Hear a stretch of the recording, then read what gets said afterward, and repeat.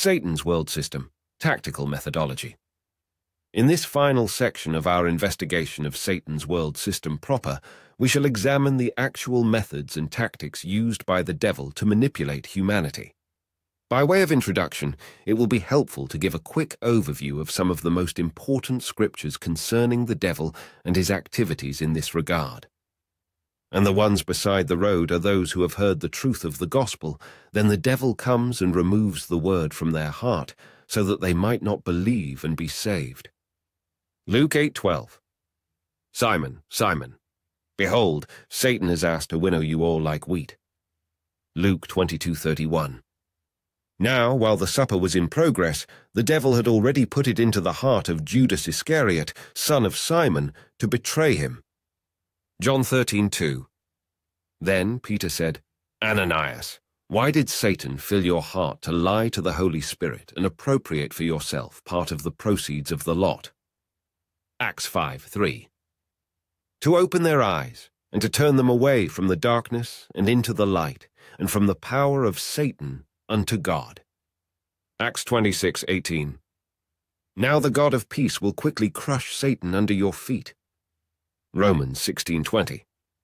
For I have already decided, in the name of our Lord Jesus, when all of you are gathered together with my Spirit by the power of our Lord Jesus, to hand such a one over to Satan for the destruction of his body, so that his spirit may be saved on the day of the Lord.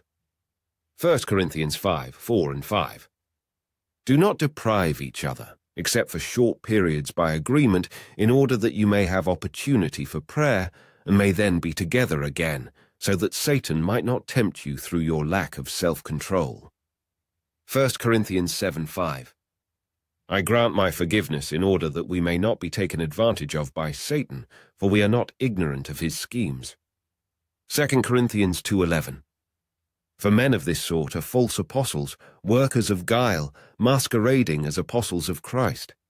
And it is no wonder, for Satan himself masquerades as an angel of light. 2 Corinthians 11:14.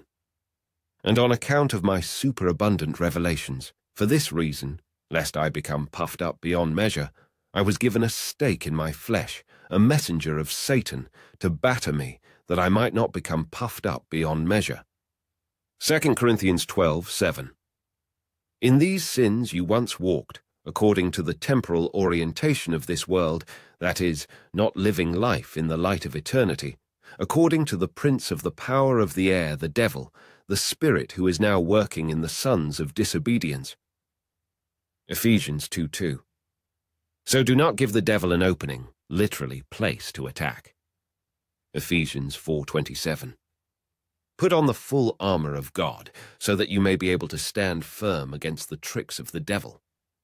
Ephesians 6:11. Therefore we wish to come to you. I, Paul, did, not once but twice, but Satan impeded us. 1 Thessalonians 2:18. Among these apostates are Hymenaeus and Alexander, whom I have handed over to Satan, that they might be taught not to speak blasphemously. 1 Timothy 1:20. Don't appoint a novice as pastor, lest his head swell and he fall under the same judgment as the devil. 1 Timothy 3:6 and 7. For some have already turned aside to follow Satan. 1 Timothy 5:15. And that they may come to their senses, escaping from the devil's trap, though they have now been taken captive by him to do his will. 2 Timothy 2:26. Likewise Christ also partook of flesh and blood, in order that through his death he might put an end to the one possessing the power of death, that is, the devil. Hebrews 2:14. Therefore subordinate yourselves to God. Resist the devil, and he will flee from you. James 4:7. Stay sober and wide awake. Your adversary, the devil, prowls about like a roaring lion, looking for someone to devour. 1 Peter 5:8. The one who is committing sin is of the devil, because the devil has been sinning from the beginning. For this reason the Son of God appeared, that he might put an end to the devil's deeds. 1 John 3:8. We know that we are from God, but that this entire world lies in the power of the evil one.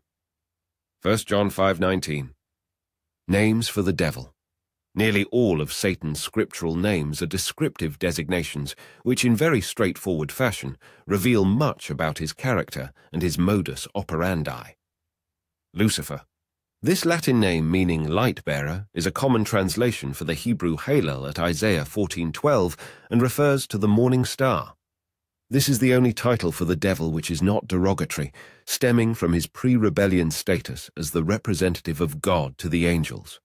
As the one who brings God's light to the world, John 1:4-10, Jesus Christ has won the name Morning Star, 2 Peter 1:19 and Revelation 2:28. For the original bringer of light has become the prince of darkness. Satan. The Hebrew word Satan connotes enmity and opposition. According to this primary name, the devil is the enemy, the opponent, or the adversary, 1 Timothy 5:14. Devil. The Greek word diabolos means slanderer or accuser. According to this primary name, Satan is the one who accuses us before God and slanders God to mankind, Revelation 12:10. Tempter.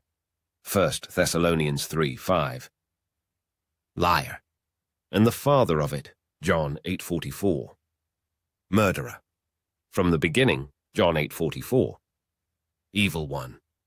Matthew 5:37 and 1 John 2:13. Snake. In any language, snake or serpent implies treachery, danger, and guile. Genesis 3 and Revelation 20:2. Several other related terms should be noted. Dragon, Leviathan, and Rahab add the notion of monstrous size and power to the snake's other characteristics. Dragon. That is, a very large snake-like creature. Revelation 12:3-17. Leviathan. That is, a sea serpent. Job 3:8. Rahab. That is, a sea monster. Isaiah 51:9. Belial, or Beliar. The name means without profit or worthless. 2 Corinthians 6:15. Beelzebub. The name means ruler of the flies, and is formed from the Hebrew Aramaic word for lord, Baal or Bel, and the onomatopoetic sound of the fly. Flies, because of their pesky nature and disgusting habits, made a good analogy for demons. Pseudo-god and world ruler. These terms describe the devil in his would-be role of master of the earth and human race. For example, God of this age, 2 Corinthians 4:4, ruler of this world, John 12:31, prince of the power of the air, Ephesians 2:2, strong man, Mark 3:27.